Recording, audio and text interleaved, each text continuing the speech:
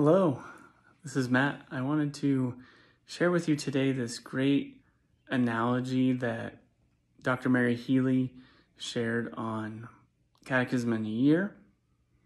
And it is an analogy to the Christian life, how we're called to live, the morality that we are called to live out according to the message and the hope of Jesus Christ.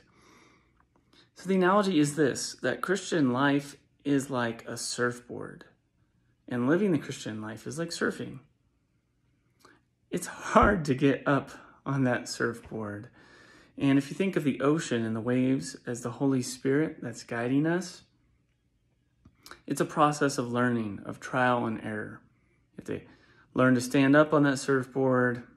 Maybe the first time you just kind of ride on it laying down, then you learn to get up on your feet, fall down, you get back up, you catch another wave, try again, go a little farther, and you keep falling, getting back up, falling, getting back up. And what really matters in the end is that you get back up.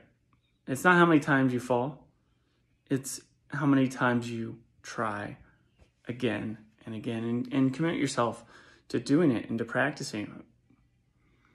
And I like how Father Mike Smits extended that analogy, and he was saying, well, I like this, but how often do we try to just kind of white knuckle it ourselves, like just hang on too tight and try to do it ourselves, and we fight against the Holy Spirit. It's like paddling out against the waves.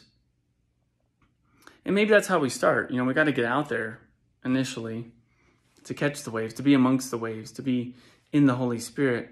We first have to commit ourselves and try. And a lot of it is our own impetus, our own effort, initially until we learn to trust the Holy Spirit, until we're out there and we can start to feel the Holy Spirit around us. Then we can learn to ride with the Holy Spirit, to trust in Jesus and surrender ourselves and go with the flow, so to speak, allowing God to guide us. But before that, it's very much this feeling of trying to swim against the waves. And it's a lot of effort in the beginning.